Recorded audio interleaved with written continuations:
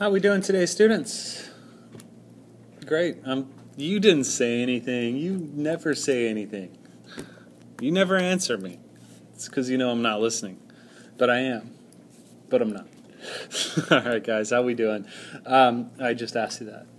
So let's go through the chapter review. Again, I'm not going to write these problems down, but I'm going to go, hopefully you have ic11.5 in front of you. So let's go over it. So problem number 1, an overstressed engineering student complains that engineering students' GPAs are lower than geography students. He randomly samples some engineering and geography students. He randomly samples 10 of each major. If he finds that GPAs are lower, he will rise up and start a student protest. Yes. If he doesn't find any evidence, he won't tell anyone, like, oh, never happened. Is there convincing evidence that engineering students' GPAs are lower than geography students' GPAs? Use a 2-sample t-test for mu1 minus mu2. So state the hypotheses, define your parameters. So the hypothesis here, anytime for our 2-sample t-test, we're going to go mu1 we'll say equals mu2. And in this case, what's the alternative? He's kind of trying to claim engineering students are lower. Okay, so this is going to be a less than. Why less than? Because if we're about to define our parameters, which is why it's important that we define our parameters, because mu1 we want to be less than mu2. So when I define my parameters here, we're going to say where mu1 and mu2 are the true GPAs of engineering students. So somebody needs to learn how to spell engineering students and geography students respectively. When I put in that word respectively, I'm saying with respect to order. That is, since I said engineering first and I said mu1 first, engineering is mu1 and geography is the true mean GPA, excuse me. And mu2 is geography students. So let me just explain again what a parameter is. A parameter is a numeric value that describes the population. Well, there's two. mu1 and mu2, the true average or true mean GPA of engineering students. mu2, the true mean GPA of geography students. So let's remember, why do I use mu here and why do I not use x bar? Well, x bar is a sample mean. I can tell you which sample mean is greater. That doesn't take any inference. That doesn't take any special methods. Which number's bigger? When we do statistics, statistical inference is about drawing a conclusion about the population from a sample. So I have 10 randomly sampled GPAs from each major, and I'm trying to make a conclusion. Is the overall, the mean, true mean GPA of engineering students higher than the overall mean GPA of geography students? Because I don't know what either one of them are. I don't know the actual mean GPAs of either students, but hopefully from this sample I could infer whether one of them would be greater than the other. In this case, we're trying to show, or we're maybe showing that the GPAs of engineering students are lower. Is it true that the overall GPA is lower? Because we don't have every piece of information. We don't have every GPA, so we don't know. All right, so what's a type 1 error and its consequence? Part B. Looking through this, I always look back at the hypotheses and I go, well, this is my null, this is my alternative. So a type 1 error would be, let me use a different color here. A type 1 error, so when I put 1 here, this is going to be a type 1 error. This would be you come to the conclusion that the alternative is true when in reality the null was true.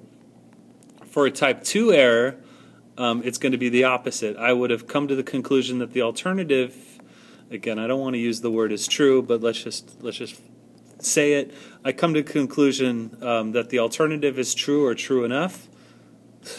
I come to the conclusion that the null is true or true enough when in reality the alternative was true. So a type 1 error, and I'm sorry, I'm not going to write this down because I'm on a time constraint, but a type 1 error, I'm going to go back here, is going to be concluding that engineering students are lower GPAs, have lower GPAs, mean GPA. All right, let's erase that. We conclude that the mean GPA of engineering students is lower than the mean GPA of geography students, when in reality the two GPAs are about the same. The two average GPAs are about the same. So that's a type 1. What's the consequence? The consequence here would be that the student, so again, if he finds that the GPAs are lower, he will rise up and start a student protest. Well, so he would have come to this conclusion. He would have started a protest when in reality this was true, so he would have unnecessarily started a student protest. What is a type 2 error? This is part C. A type 2 error would be concluding that the two GPAs are about the same, when in reality engineering students do indeed have lower GPAs. The consequence here is that he won't tell anyone, but he should have started a protest and he didn't. Instead, he's quiet and he doesn't know this. Okay, so part D. Based on part B and part C, which is worse? Time out. I'm distracted. Why are people distracting me? Okay, sorry about that. Part D. Based on part B and part C, what would you set your significance level alpha at, and why? So what do you think is worse, that he starts a protest that he shouldn't have, or that he missed starting a protest when he wouldn't have? So this is one of these answers that I'm going to leave up to you. What's worse? I don't really think either is necessarily worse. So I would maybe, again, I'm going to say answers vary. But I might just go, well, both stink, so I'm going to set my significance level at 0.05. That's just something I might do. You could have a different opinion. That's fine. Part E, check the random, independent, and normal conditions. So this is going to be 2 histograms. I'm going to pause the video right here because I got to put these numbers into L1 and L2 in the calculator. Maybe you have already done that. If not, maybe you want to pause it as well here too. So random, is the random condition satisfied? Random, yes, both samples were random. Remember, when we check the conditions, it's not one sample. We need to check that both samples are random.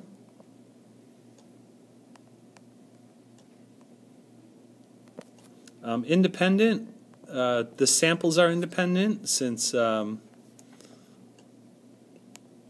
one geography GPA will definitely not influence a engineering GPA, and also individual samples,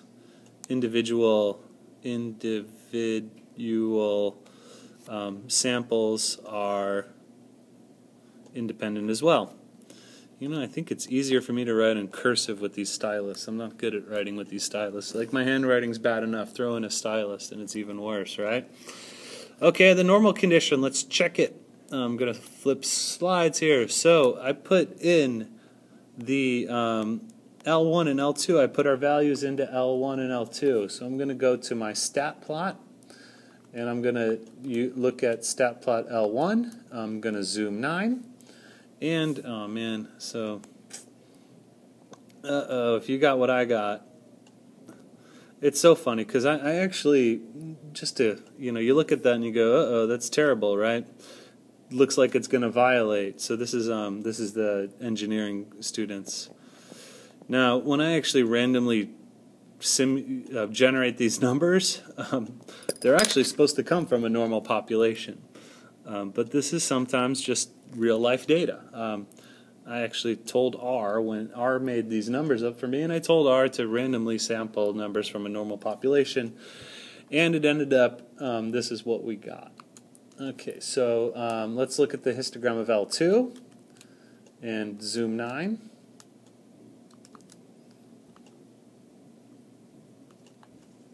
And I look at zoom 9, and this looks a little better. It gives me something like this. So this was the geography majors. I'm going to go back to my stat plot of L1 just real quick, just to kind of make a point. I'm going to go to my window button after I choose L1, and it's telling me my x-min was 3 and my x-max 3.19 and my x-max was 4. I'm going to change something. I'm going to put the x-min as 3 and the sorry, hang on real quick. I'm going to put the x-min as 2.5 and the x-max of 4, and then I'm going to look at my graph. Gives me a different, yeah, it still looks a little skewed. Okay. Looks a little different, but look, so let's check these normal conditions.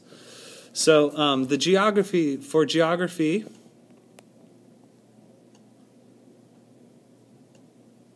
the histogram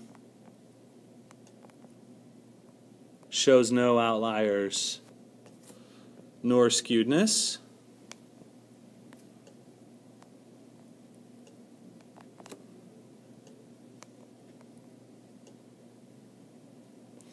For engineering, the first one,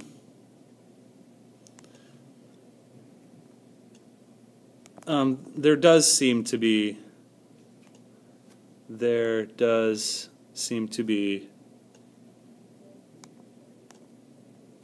some skewedness and an outlier. Okay. Just to make sure, if this was on your test, it would be a little more cut and dry. But here is our what we get to do. We're going to proceed with caution. That is, maybe our numbers might not be 100% valid, and more so about those borderline cases. I mean, clearly, if we come to one conclusion, if the p-value is really small or really big, I think we'd still be pretty safe in our conclusion. It's to that point where maybe we have a p-value of 0.06, 0.05, 0.04, where maybe now this little break of the normal condition will really come and haunt us. But as I said, for what we got right now in our test, we're just going to proceed with caution. Okay, calculate all relevant statistics, including degrees freedom. So we're going to go to a 2-sample t-test. And I'm going to go to my 2-sample t-test, and we're going to put in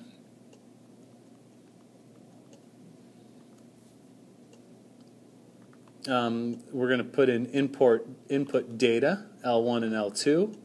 Just make sure when you do the null hypothesis, when you get down to the last screen, we're going to do mu1 is less than mu2, because that was from our alternative hypothesis right here. Okay.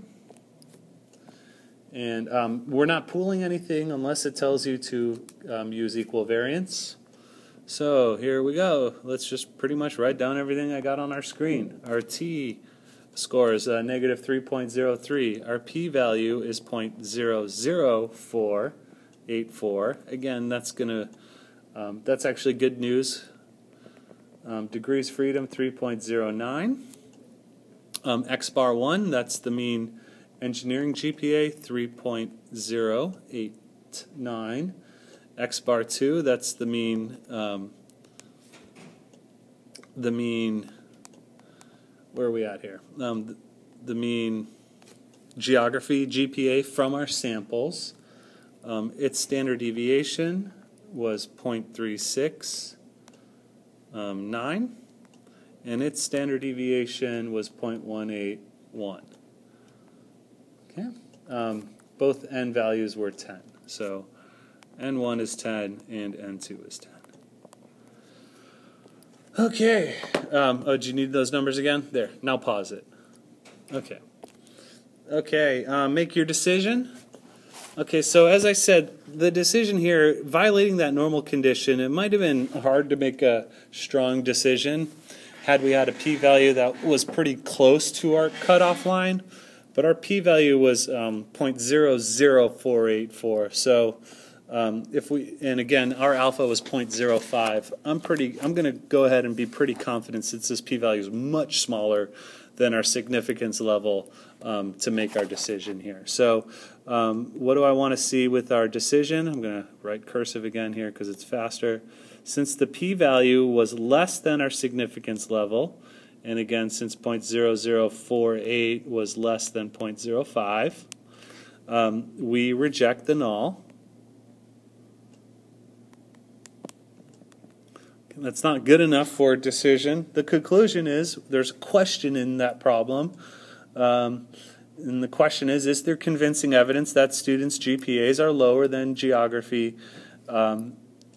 GPAs? And yeah, there is. So there is convincing evidence, since we rejected the null. There is convincing, that word says convincing, believe it or not, evidence that engineering students have lower GPAs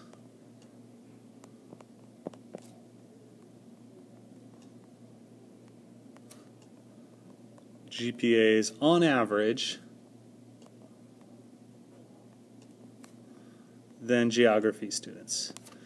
And when I put in that on average, that was important, because if I just said that engineering students have lower GPAs than geography students, well, I bet you out there's a geography student with a GPA of 2.0, and I bet you there's an engineering student with a GPA of 3.8, right? So this is on average, right? We're talking about averages. Phew. Number 2. Let's read this problem again. Does taking aspirin affect your risk of having a heart attack? 1,000 volunteers at risk for heart attacks were entered a study. 500 were randomly selected to receive an aspirin per day, while the remaining 500 took a placebo. It was a double-blind study. After 5 years, they found that 32 out of 500 who received aspirin had a heart attack, while 51 out of 500 who took the placebo had a heart attack. Is there a significant difference between the treatment and control group? So again, the treatment group is the one who are going to get the aspirin, and the control group are the ones who are going to get the placebo. Okay, so this is going to be a 2-sample z-test for P1 minus P2. So let's write down our hypotheses. Part A, P1 equals P2 versus P1 is what from P2? Well, what question are we trying to ask? Is there a significant difference between the two groups? So you are not equal, right? Not equal. Okay, define the parameters, of course, because I use these words P1 and P2, and how do I know which one's P1 and P2? So where P1 and P2 are the true proportion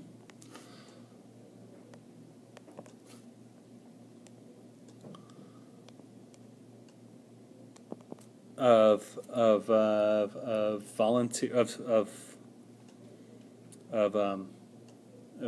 who's our population here?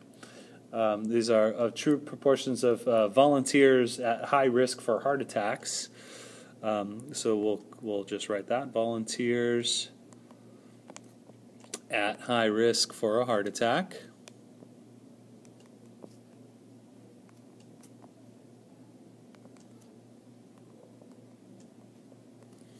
And let's say who were in the treatment and control group respectively.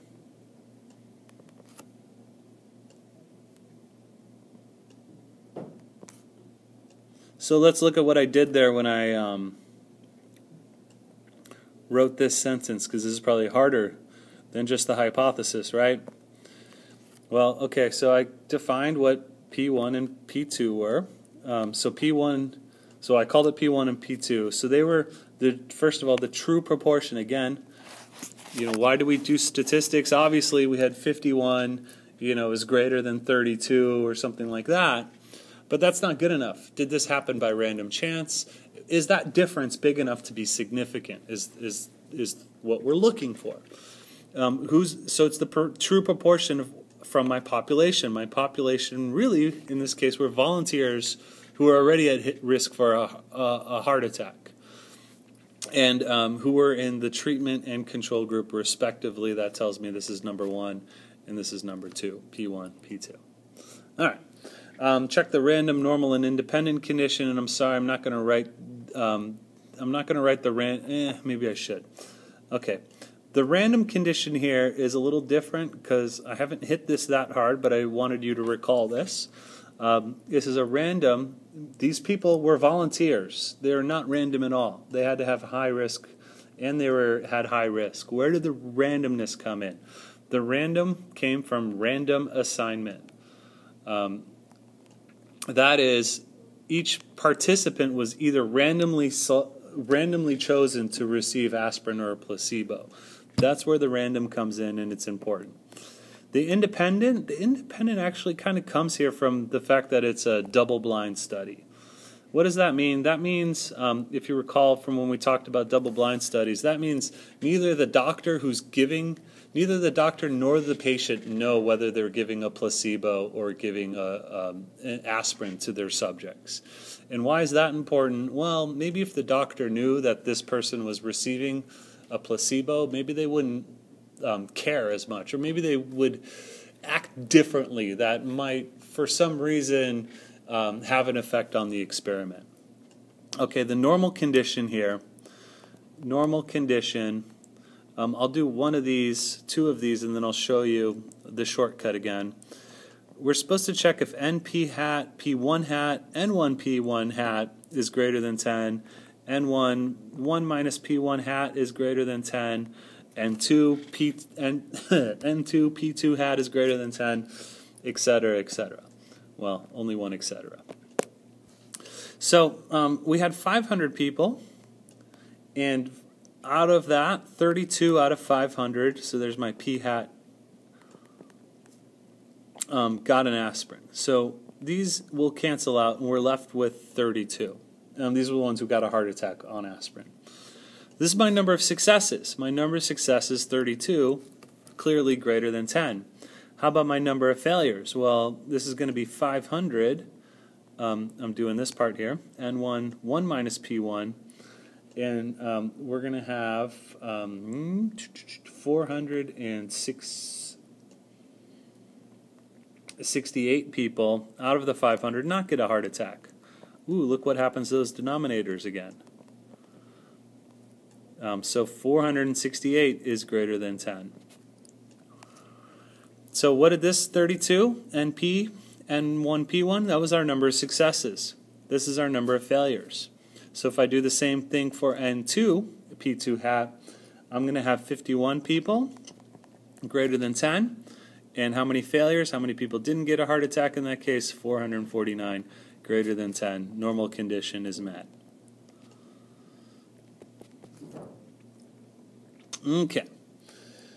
Find the test statistics, sample proportions, pooled proportions, z-value, and p-value. That sounds like a job for the calculator, and indeed it is. So we're going to go to our test.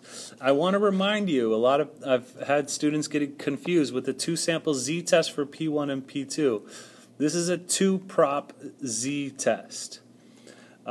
This is not a two-sample z-test.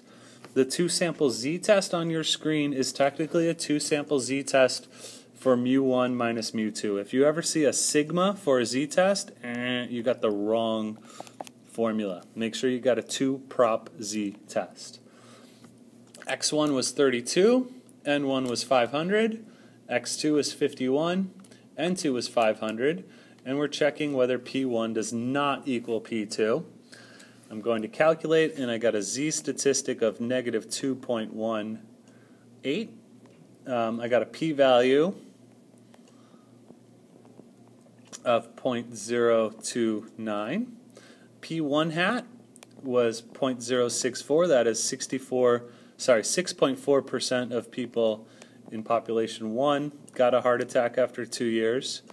Those were the ones who took an aspirin. And P2 hat is 10.2%. That is 10.2% of those not taking aspirin got a heart attack. The calculator just calls this P hat. We call this P bar, the pooled proportion. That's 8.3. That's 8.3% of everybody in this case got a heart attack from both groups combined, the pooled proportion. If you remember the pooled proportion, it's going to be the total number of successes, so that's x1 plus x2. Oops, that was not a very straight line. divided by n1 plus n2. So it's the total number of successes divided by the total sample size. Cool? Cool. Not cool. Cool. All right, I'm going to throw this one in here. I kind of ask you part D. We're going to look at this later. What's z squared? That is this value of z that I got up here. This one. What's z squared? I'm actually going to show you something cool here. It's about 4.7. I lost a few decimal places, but about 4.76, give or take, after I round it. Hold that thought. All right, part E, make your decision in context. You believe I'm still talking and I'm barely halfway done. All right, so E, the decision is since the p-value, again, was smaller than alpha, we were using a 5% significance level, told us in part A. Since the p-value is less than alpha, we reject. We reject the null. There is convincing evidence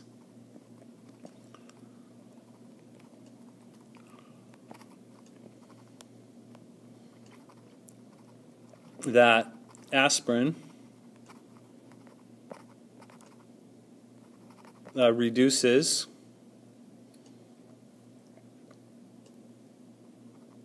or you could say that they're just not different, but I'm going to go ahead and say reduces heart attacks in 5 years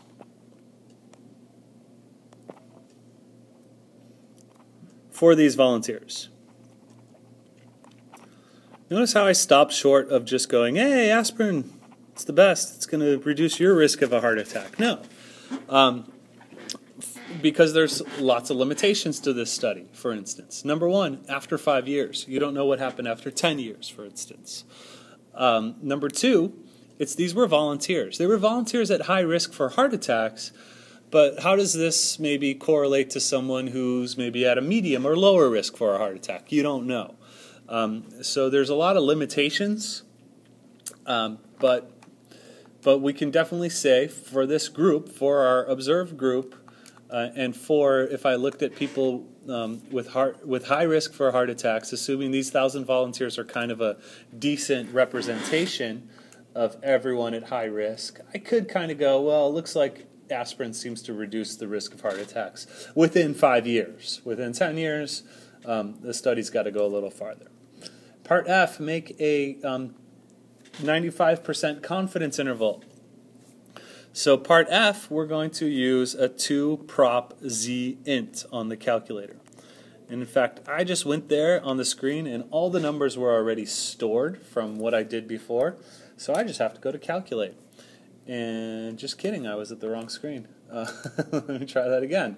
2-prop z int, mine's letter B. But yes, all the numbers were stored. I just have to change that C level to 0.95 because mine was something else. And I go to calculate, and I got negative 0.0721 to negative 0.0039. That is, the difference between the proportions who had a heart attack is between 7.21% and 0.39%. That is the true overall difference between the two groups, negative in favor of those people who took the aspirin. So that's what we're kind of saying, that your taking aspirin reduces the risk of heart attack in these two groups anywhere from 7.21% to 0.39%. It's pretty cool. It's pretty fun. Good. All right. So number 3. We're on number 3, and we're like, hey, this is the same problem. Oui. And it kind of is. But it's asking here for a chi-squared test for homogeneity, write the hypothesis. What? This is kind of like the same thing we just did, isn't it? Well, let's find out. So part A, a chi-squared test for homogeneity was going to say the null here is going to be the proportion of, the proportion of those who get a heart attack, proportion of, I'll just say those volunteers,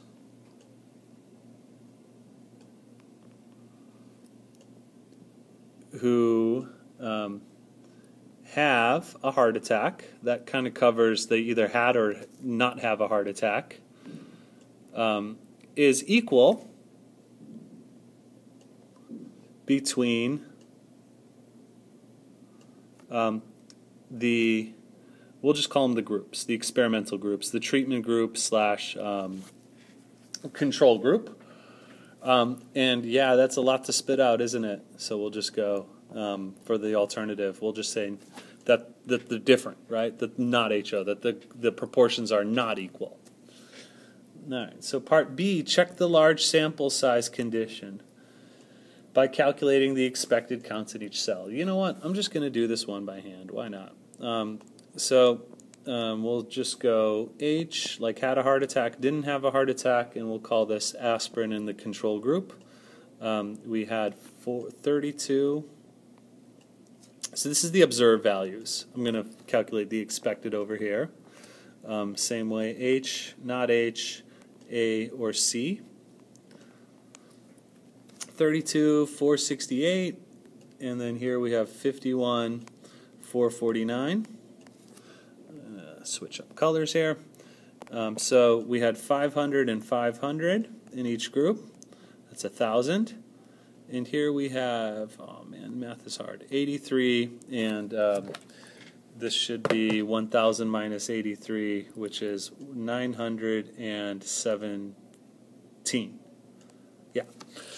Okay, so to find this expected value here, that is how many people, if the proportions are equal, how many people would we expect to have a heart attack who take aspirin?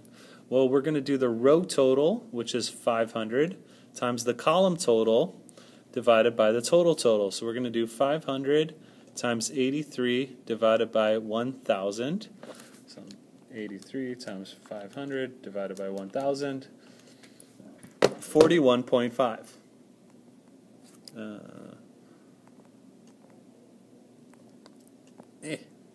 There's my decimal place. Same thing here for this cell. Row total 500 times the column total 83 divided by the total. Again 41.5. Surprising. Why did that work? Because both of these row totals were the same as is the column total. So we're going to find out here that, hey, if the proportions are equal, well, we'd expect 8.3% of everybody to get a heart attack in this case. So how many people didn't have a heart attack? So now I'm looking here. Row total 500, column total 917, divided by 1,000. We're going to find this value is also going to be the same for the other one, 458.5.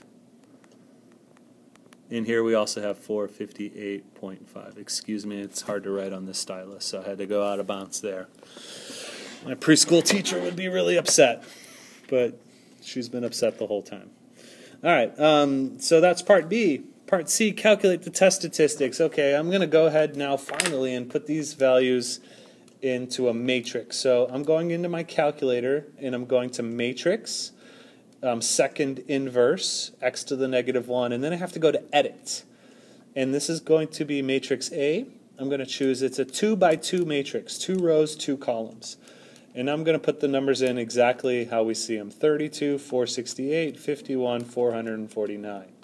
Okay, I'm going to quit out of there, and I'm going to go to my test screen and just straight up chi-squared test, not GOF.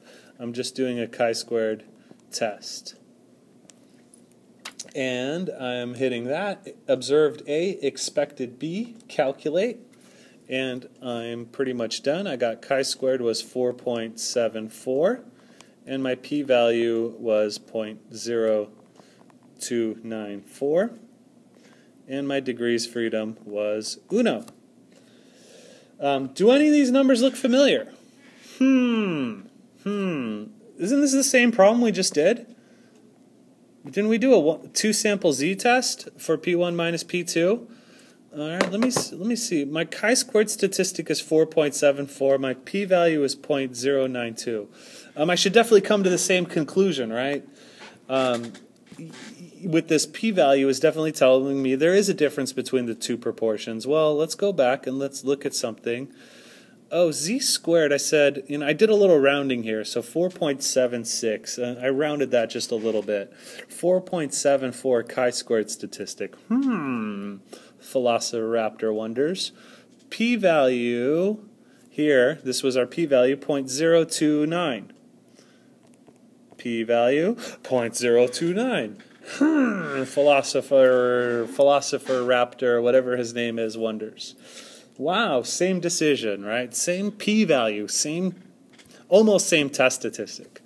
So I bring this up because actually a 2x2 chi-squared test, which is always going to have 1 degree freedom, right? Rows -1 times columns -1, 2 times 1 minus 2 times 1, 1 times 1, 1, is actually equivalent to a 2-sample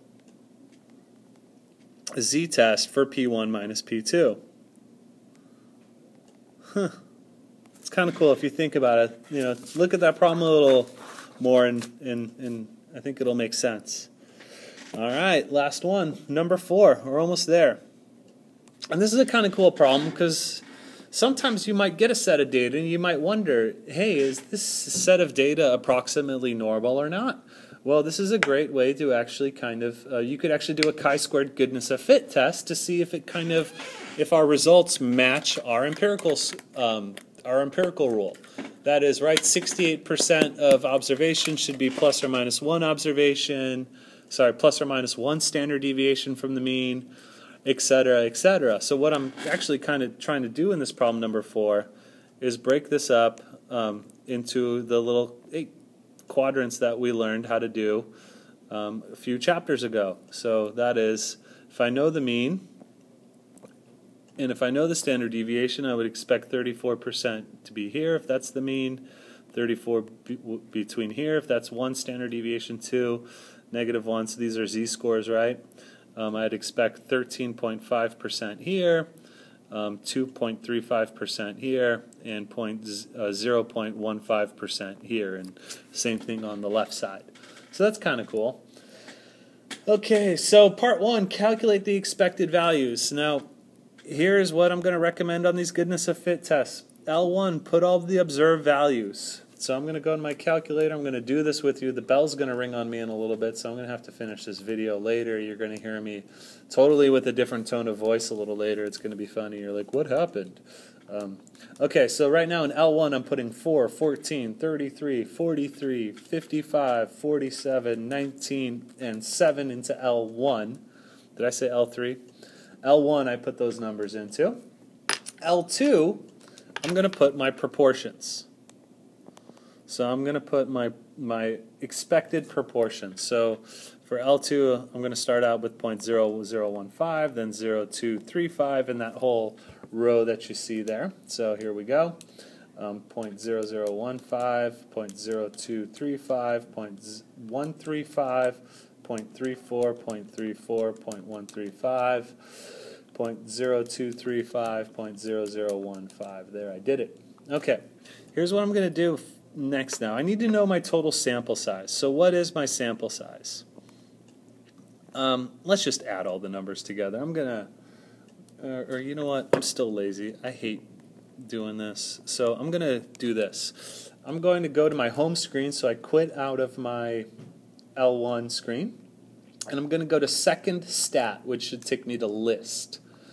And I'm going to go 1 to the right to ops. That's operations. Just kidding. No, one more. I'm going to go to math. Number 5 is sum.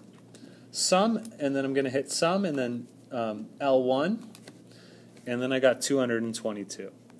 Again, you didn't have to do that. You could have just added all the observed counts together, but as I said, I'm a lazy man. I didn't want to make a second mistake. Okay, now I'm going to go back to my L1, L2 screen, and for L3, I'm going to do the sample size, which was 222, and I'm going to multiply that by L2. Why? This is going to get me the expected values. So again, when I do this, make sure that you, when you're in L3 and it gives you like, it kind of does that, make sure you're highlighting L3. So you have to press up first. I actually have to clear my L3, press up. and I'm going to do 222 times L2, which was my proportions. Okay, so I got, so my expected counts, and I'm sorry, I'm not going to write the whole chart down. I'm going to change pen because I don't like this color. 0.333, 5.2, I'm going to round them. 30.0, 29.97 rounds to 30.0. Then I got 75.5. And I'm going to find by symmetry, these numbers are going to repeat themselves again. 75.5, then I should be back down to 30, then 5.2. Hey. Sorry. 5.2, and then lastly 0.33. So that's going to be the expected. Okay, so we're going to do a side-by-side bar chart now of the expected values versus the observed proportions. And I'm going to leave this one. I don't have the time to do this right now, but you will have to do this for your test. Look at that, the bell's ringing. So I'm going to leave that one up to you. Part C. I'm going to see if I could actually kind of finish this quickly before all the students from 5th period come running in. Part C, state the hypotheses. So the hypothesis, the distribution of, what is this, test scores? No. Heights. The distribution of heights is as claimed. And what's the claim here? That it follows a normal distribution. Follows an approximately normal distribution, that is. That's the claim. Versus that it doesn't follow a normal distribution. All right, Part D has to check the conditions. Which one has been violated? What could we have done to not violate this condition? So, yeah, the conditions were random.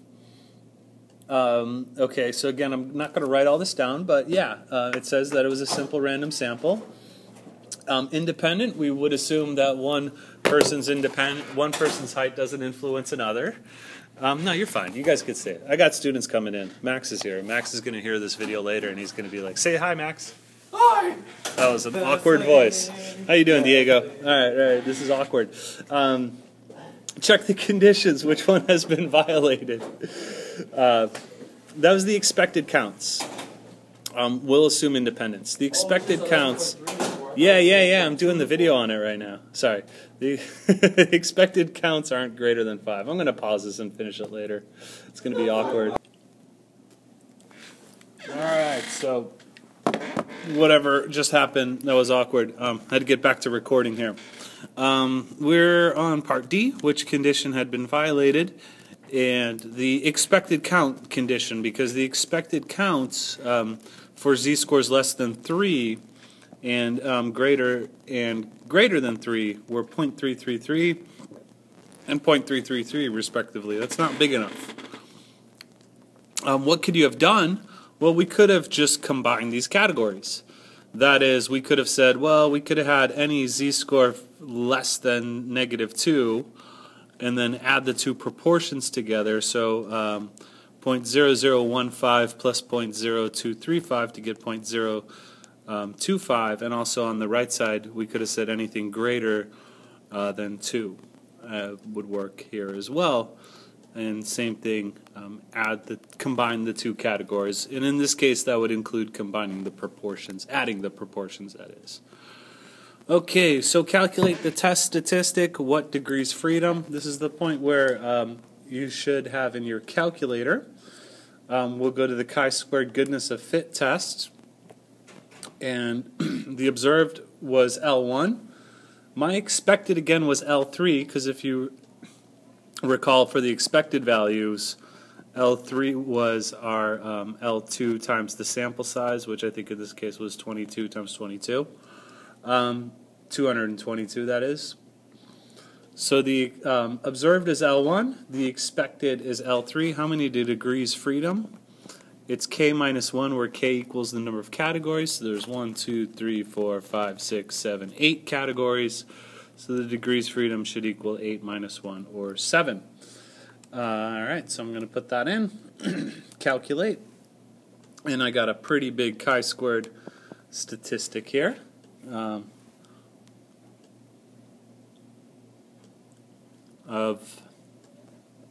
So I'm looking at my numbers, they seem abnormally big, so I'm just going to pause this for a second. Sorry, I said abnormally big because I was actually surprised to get a test statistic this big and a p-value this small. And so I got a chi-squared of 254.57. Did you get that too? Wow, it's big. It's big. So the p-value was, oh wow, really, really small. 2.94 times 10 to the negative 51st power. And then it does go down below with these contributions. So while these contributions are up on the screen, let's actually skip to part G, which asks which categories deviate most from what's expected. And what we can do now is look at that contribution, CNTRB, and let's kind of scroll through those numbers and see which one is the biggest. I got 40 something, 14.3, that's not too big, 13, 5, 9, 36, 133. So my last number here in the contribution was 133, which is way big, 0.48. So that's going to tell me that the z-scores over 30, that is the last category, over 30 that is, deviates most from what we would expect. Sounds like there's a lot of outliers. If I'm thinking in terms of a normal distribution, having 7 values outside of 3 standard deviations is really telling me that, boy, there's a lot of outliers in this particular distribution. So last part F, let's wrap this up. What's your conclusion? The p-value was small, so we reject the null. We reject the null, meaning that there is evidence that the distribution is different than as claimed. That is, there is convincing evidence that this does not follow a normal distribution. Last thing I'll say, because the bell rang, I got to start the next class, and I will upload this as soon as I can. Last thing I wanted to say is that you can actually do this, what we just did in problem 4, to really see if you have a set of data. There's tests that are essentially goodness of fit tests that tell you how well certain data is to being normal. So cool. Hope that was insightful, helpful, and all of that. And good luck. Happy studying.